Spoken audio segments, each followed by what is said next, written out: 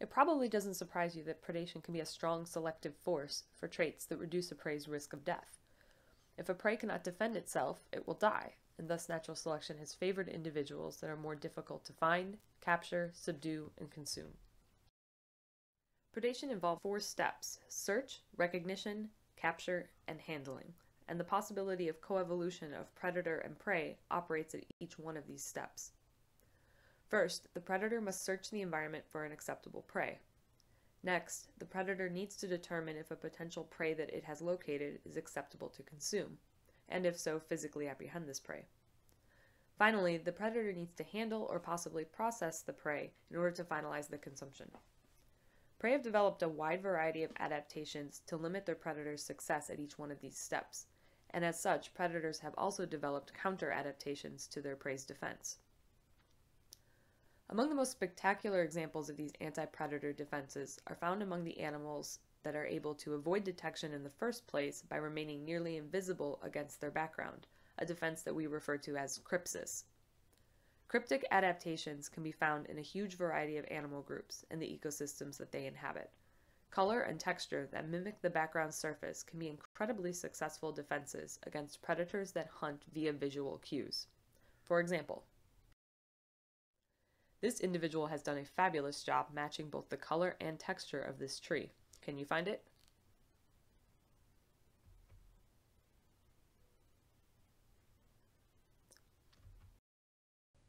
Try your hand at these.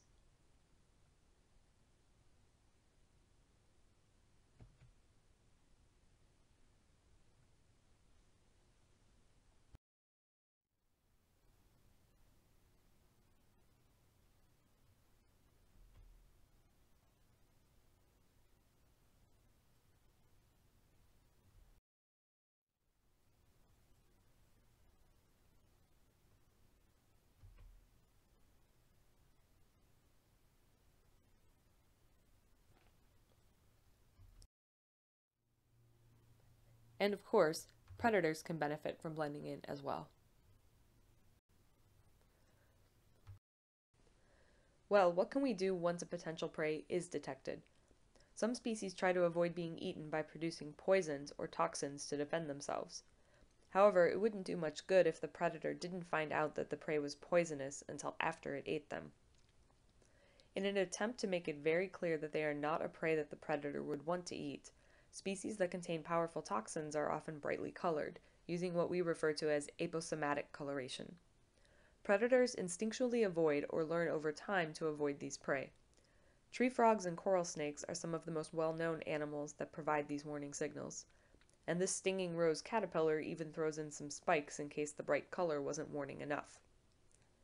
While the production of toxin can be very effective, it is also costly.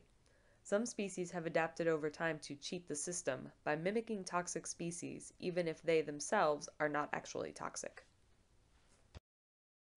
Batesian mimicry is characterized by the adoption of appearance or behavior associated with an unpalatable or threatening species as a means of protection. The coral and king snake mimicry is probably one of the best known examples. Coral snakes are highly poisonous and are thought to have the second strongest venom of any snake. The scarlet king snake, on the other hand, is a non-venomous snake that closely mimics the tri-banded pattern of the coral snake. Mimics don't have to be closely related. This picture on the right is a green parrot snake, and even though it's not venomous, many animals choose to avoid eating snakes in general. However, this picture on the left is not a snake at all, but a caterpillar, the larva of a hawk moth. When hawk moths sense a predator, such as a bird, they will inflate their body to take on the appearance of a snake. What makes this system even more interesting is that the parrot snake itself is a mimic. When threatened, the green parrot snake will stand its ground, raise its head off the ground, and face the threat with a gaping, hissing mouth. If the threat persists, it will flatten its neck and hiss louder, and then open its mouth once more.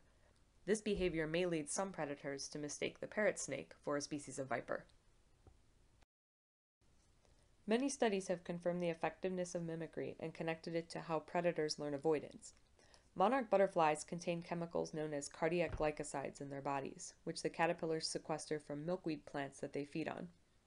This makes them not only foul-tasting, but these chemicals can produce heart-arresting effects on anything that consumes them. The pipevine swallowtail also obtains their toxin from the plant that they feed on. Both of these butterflies have species that appear to mimic their coloration and pattern. In a classic evolutionary study, Austin Pratt and colleagues used these two butterflies to see if exposure to the toxic species would lead blue jays to avoid species that mimic them. The research team took 131 blue jays and assigned them to one of three groups. Over the course of 10 conditioning trials, individuals in the first group of birds were given a choice between a tiger swallowtail, an edible species, and a monarch, a toxic species. Both the second and third groups were presented with a tiger swallowtail, the edible, and a pipevine swallowtail, also a toxic species. Most birds learned to reject the unpalatable model by the end of the conditioning period. Choice experiments followed the conditioning trials.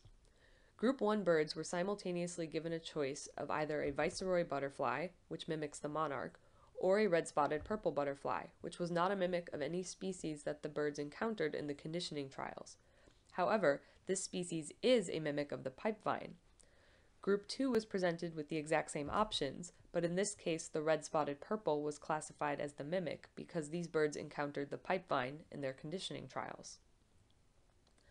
The researchers then monitored the number of bird attacks on each species of butterfly, and I'm guessing you have a pretty good idea of what the results showed. In Group 1, the viceroy did not get a single attack from any of the birds.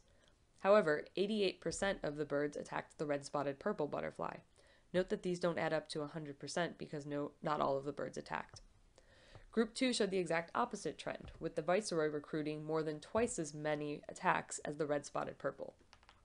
So in both groups, the birds tended to avoid the mimics of the toxic species that they had previously been exposed to. So what about Group 3?